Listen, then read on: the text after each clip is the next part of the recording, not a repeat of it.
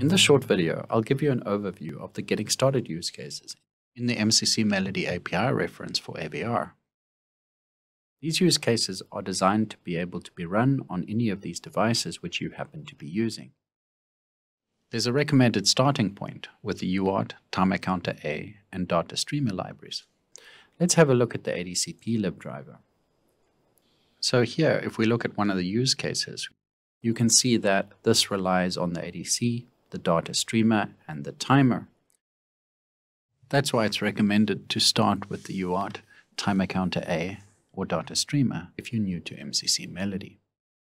Note how for pins one is referred to the board schematics to select an analog input pin or UART TX.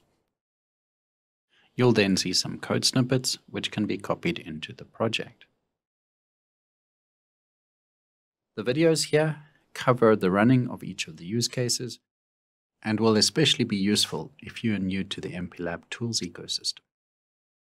For AVR, many of the use cases will be run on an AVR 128DB48 Curiosity Nano.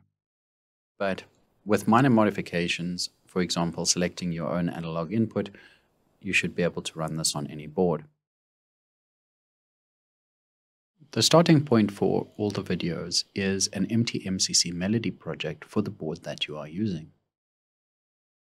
After creating an empty project, we start MCC and select MCC Melody and finish from the MCC Content Manager wizard.